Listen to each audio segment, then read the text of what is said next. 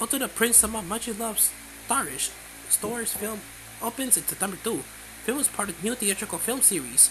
The official website for Ultimate Princesama Maji loves RISH Stores, the upcoming film of the Ultimate Princesama franchise, announced on Friday that the film opened in Japan September 2. The film described as part of the new theatrical film series will entirely compose of concert footage of the stylish idol group. Naruyasu Akimatsu is once again credited as the original creator with Broccoli. Elements Art credit is composing the music and A1 Pictures is producing the film. Shuchiku is redistributing the film.